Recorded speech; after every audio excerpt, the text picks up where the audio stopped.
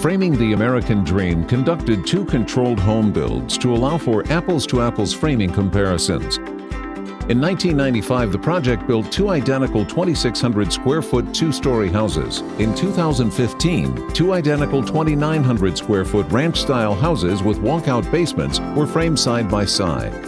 The only difference between the 2 homes in both builds was one house was entirely stick-framed, while the other house was framed using structural components, including roof trusses, wall panels, and floor trusses. As these houses were built, the work of each framer was tracked and recorded to measure the time and materials needed to accomplish distinct framing tasks. In this video, we'll look at the differences between site-built stick-framed roof rafters and installed manufactured roof trusses. Stick framing rafters on the job site remains a common method for constructing residential roofs in some regions of the country. According to a recent member study by the National Association of Home Builders, stick-framed rafter construction accounts for 1/3 of the total square footage of roofs built in the U.S.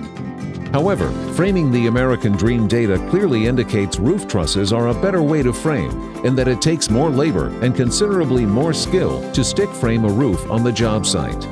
In the 2015 study, the stick-framed roof took a crew of 6 framers almost 12.5 hours to complete, for a total of 74.5 work hours. In contrast, a crew of 6 framers needed less than 8 hours to install the manufactured roof trusses, completing the same task in only 47.5 work hours, resulting in a savings of 27 work hours.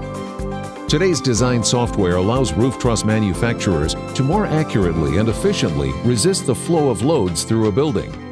Built in a controlled manufacturing environment with the help of computer-aided machinery and a rigorous quality control program, roof trusses are built with precision, resulting in truly superior structural framing.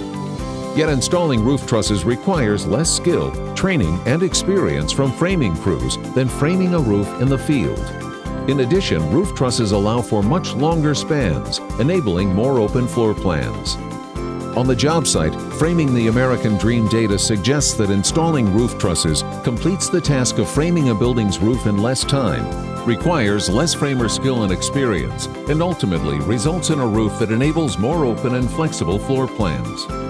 If you'd like to learn more about the Framing the American Dream project, go to sbcindustry.com/FAD.